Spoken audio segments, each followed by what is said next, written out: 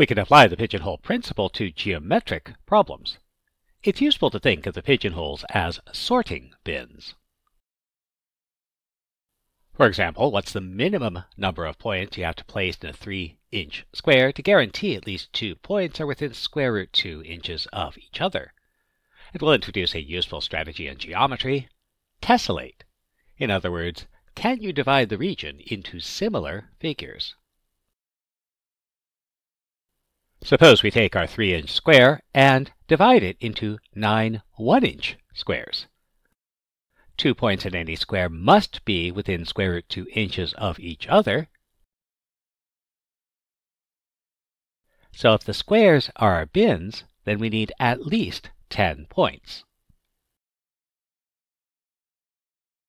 A couple more useful strategies emerge from the following. Of any 4 distinct lines in the plane, either 2 are parallel or all 4 intersect pairwise.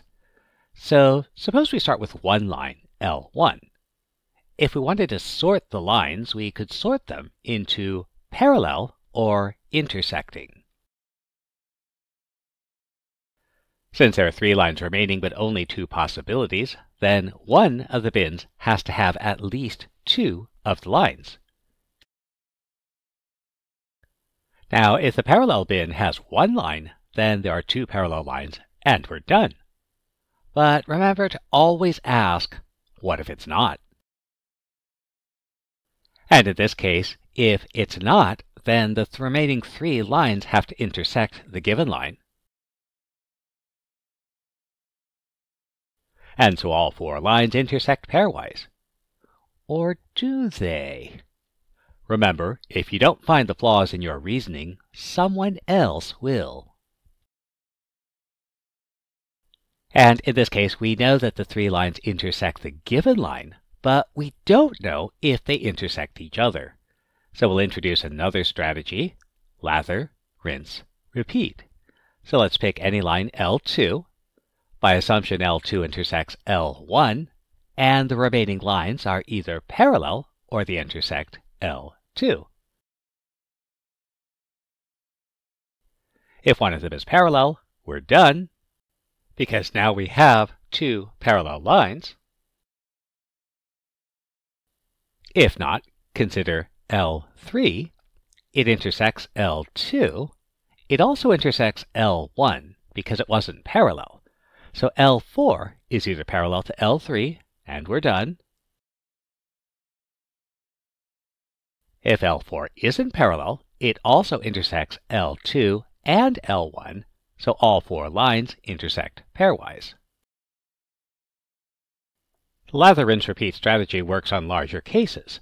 So, for example, if we have 7 lines in the plane, we know that either 3 are parallel or 4 intersect pairwise.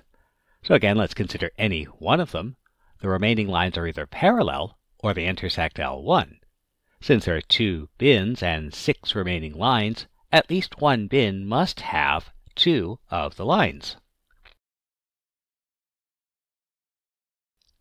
If the parallel bin has 2 or more lines, we're done, because that will give us 3 parallel lines. So there are at least 5 lines that intersect L1.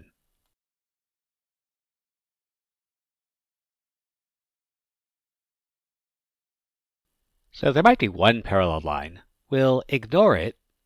Essentially, we're only going to rely on the lines whose properties we can guarantee. Now consider one of the remaining intersecting lines, L2. Either the remaining 4 lines are parallel, or they intersect L2. And remember, at this point, all of the lines we're considering intersect L1. So again, if 2 of the remaining lines are parallel to L2, we're done. So it means that at least 3 intersect L2. And again, the line that might be parallel we'll ignore. So now consider one of those lines, L3. Again, we're ignoring all lines parallel to L1 and L2, so L3 has to intersect both L1 and L2. Again, the remaining 2 lines are either parallel or they intersect L3. If they're both parallel, we're done. So at least one line intersects L3. And again, it can't be a line parallel to L1 or L2, so this line must also intersect L2 and L1. So there are 4 lines that intersect pairwise.